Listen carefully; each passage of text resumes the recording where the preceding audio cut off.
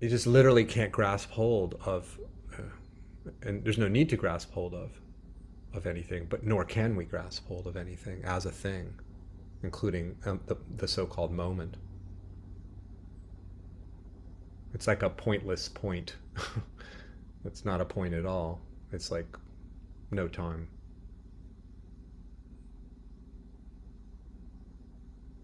But out of that no time, we could say no moment, appears the moment, what we call the moments of life, the experiences of life, of life, the flow of this call, the ceaseless flow of all these luscious textures and flavors, seeming textures and flavors.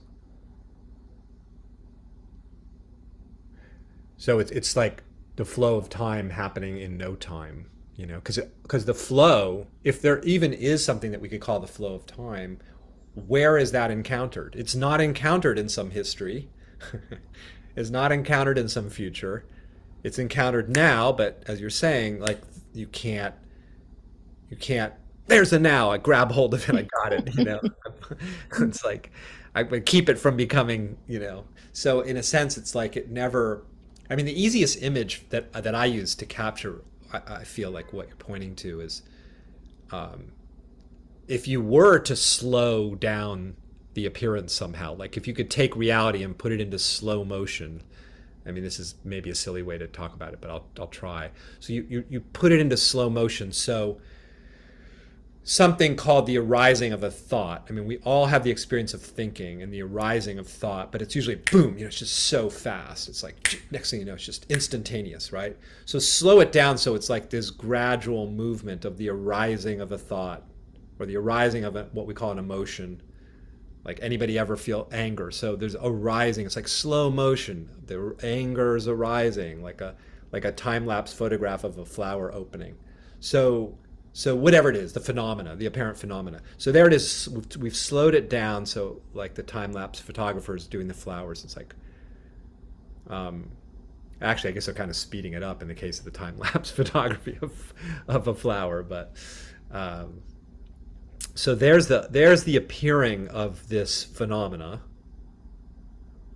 Let's call it the moment. The moment is appearing like this, but it doesn't. It's not like it goes like this. Its appearance, which is a kind of, we could say it's sort of dynamism, it's aliveness, it's like it's this movement. So it's appearing and it doesn't like freeze. It doesn't stop. So the appearance is not an appearance. We could say it's an appearing. The verb is closer than a noun, even though the verb doesn't capture it either. But the appearing, if there's just appearing, there's no appearance. You see, it's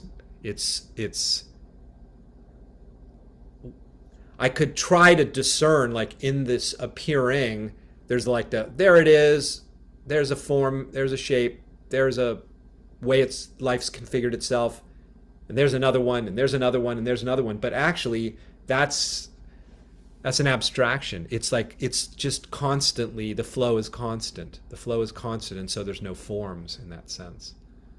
There's no discernible forms because again, you grasp hold of the form, hold on to it, put it in a box, define it.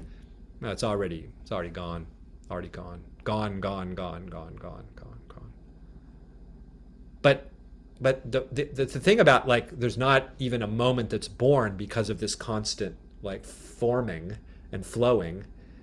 There's also no death. No, this moment is never born and it never dies. It's beyond birth and death.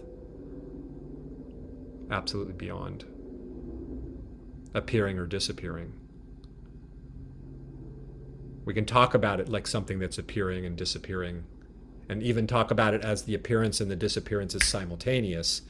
But in that sense, there is no appearance or disappearance. If it's one thing, appearing is the same as disappearing, then you see, this can sound like just crazy, like abstract philosophy, but it's literally what we're experiencing.